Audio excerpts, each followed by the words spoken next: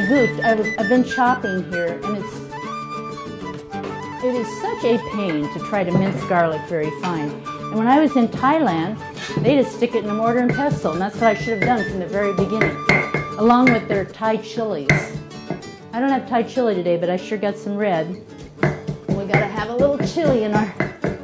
But the only thing is when you do that, especially if you work with Thai chilies, make sure you don't get a lungful or an eyeful. It can be pretty intense.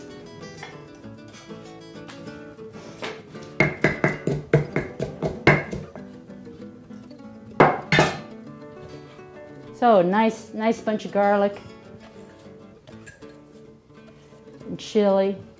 I don't know if we're going to have enough garlic there. I think I could probably do more, but because this is a huge amount of salad, I definitely need more garlic.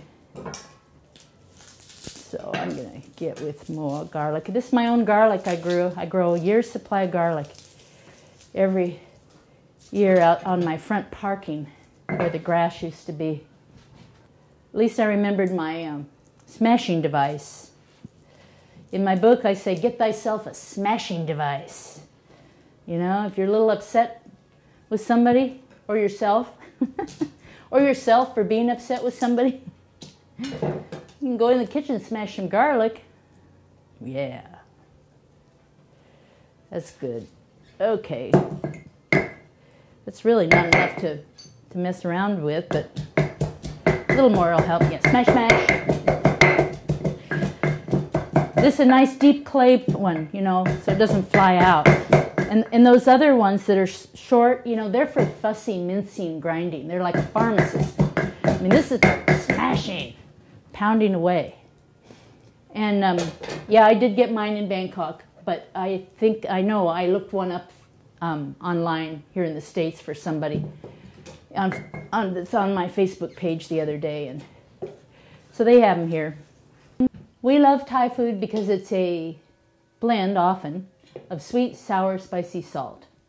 And so we've got some spice in here in the form of red chili, although I don't think enough, because this here isn't even red Thai chili, it's just chili flakes. Chilies de arbol, I think, probably. Pretty mild. So for the salt, I'm going to use some fish sauce, because I don't mind fish sauce. I think I'm the closest to a complete vegetarian of anybody, and I don't mind a little fish sauce in my Thai salad. If you've got somebody that is vegetarian, vegan, that would not like fish sauce, what would you use instead? Soy sauce or tamari. That would be great. Fish sauce is just wonderful stuff. It brings the umami.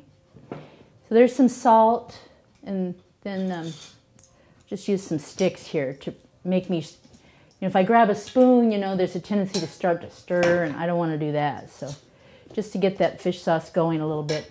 In my first book, where Thai Slaw is in Cooking Beyond Measure, I don't even mention sugar in there, because I don't use sugar as a rule. I'm only myself. I have an allergy to it.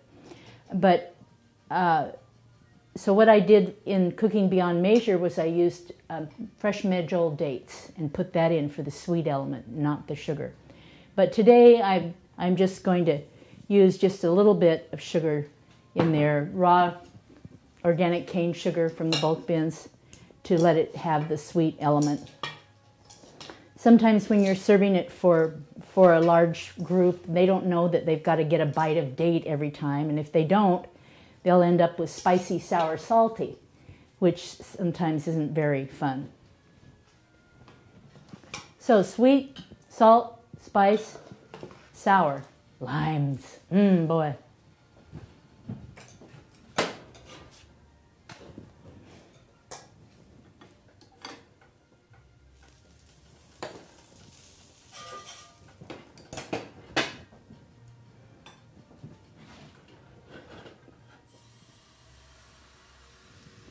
That's the last of the batter. I'm not sure, I might have to make some more, we'll have to see. A couple of hunky pieces of cabbage got in there, so just weed those out. So just, you know, get some limes going. And what I like to do to squeeze a lime is just get my chef's knife in there and ream it out that way. Some people just see me do this and they feel like it's very risky and not appealing at all. It's much safer than with a paring knife, though, because it's big and it actually does the reaming. So I've tried it with a paring knife and it just, I'm not comfortable with that way. But you know, you can get the juicers. I just don't want to get out another piece of equipment. I just like to be here, me and my knife, and have it go pretty quick and also have the cleanup pretty quick. And another thing, you know, I like to hold the limes in my hand rather than have some automatic press thing. Definitely in the kitchen, it's a sensual experience. You know, the smell, the feel, the taste, the touch, the visuals. I tell you what, what I'm going to do is I'm going to put the coconut and peanuts in there and see what I think then. And basically, boing, when I serve this, I use them as garnish. But for today, since they're going to fill Thai slaw rolls, I'm just going to put them right in there. So I'm going to toss it with my son. An almond got in there by mistake.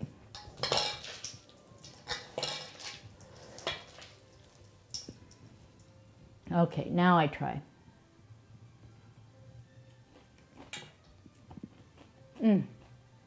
Oh, that's good. Woo! It's got plenty of spice. Woohoo! That's wonderful. Okay. I don't think too much coconut will hurt. Yeah. Oh, that's beautiful. See, sometimes when you taste, you might get one piece that's not quite right. So that's why, if it's not working for you, kind of fiddle around and come back to it, and then you'll see. And I am thrilled with how this tastes right now. And see, I even have a dish from Thailand I bought over there that I'm going to put the rolls in. So what I was saying, and also when you do your work with your rolled ups, notice there's two sides, and so you'll have to decide which side you think is prettiest. I kind of like this side with the little golden things, the little golden parts. So, you can use a spoon. I suppose I could use a spoon, just since you're watching. And I really don't like a spoon because I can't feel it so much as what I'm doing. Anyway, the idea is, and see, here is where we can be frugal but lovely. This is a nice little bit, maybe a third cup of vegetables or something in there. We don't have to just overfill it. And then we don't need so many veggies. So we can be conservative that way because fresh produce is expensive. So let me just put this down. I'm sure you can see. I'm just going to roll it up. I like to put both sides in and then roll it up into a little Thai slaw roll. Shall I taste that? Make sure it's okay. Oh, gosh. Knock your socks off. This real soft, warm, well, it's not warm, it's cooled down now, but the soft bread, and then wow, the beautifully seasoned vegetables in there. You get that lime and sweetness going on, but not just cloying. It's got the garlic and the ginger and the coriander. Thai slaw rolls. Come to the wedding tonight and you can see them all rolled up in this beautiful platter.